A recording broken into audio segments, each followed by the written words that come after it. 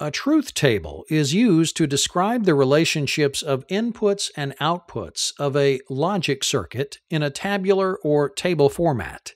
A Boolean expression can be used to describe the relationships of inputs and outputs in mathematical form and can be used as a convenient method of describing how a logic circuit functions. In electronics, there is often a need to translate data in a truth table to a Boolean expression. Nevertheless, the logical circuit that can be derived from a truth table may not always be apparent. However, using a form of a Boolean expression called the sum of products, or SOP, designing a logical circuit from a truth table can be easily accomplished. To demonstrate the use of SOP to convert a truth table to a logical Boolean expression, let's look at a 3-input truth table with input A, B, and C, and output Y. Given 3 inputs, there will be 8 possible logical combinations. Sum of products expressions can be generated by examining the truth table.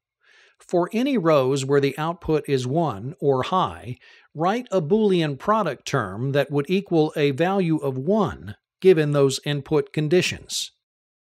Thus, in the first row, where A, B, and C are all zeros, the product term would be not C, not B, and not A, since that term would have a value of 1 if and only if A equals 0, B equals 0, and C equals 0. The next instance of a logical 1 output is row 2. Applying the same method, the product term would be not C, not B, and A.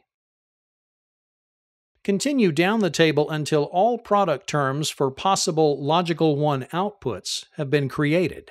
Row 4 is then not C, B, and A. Row 5 is C, not B, and not A.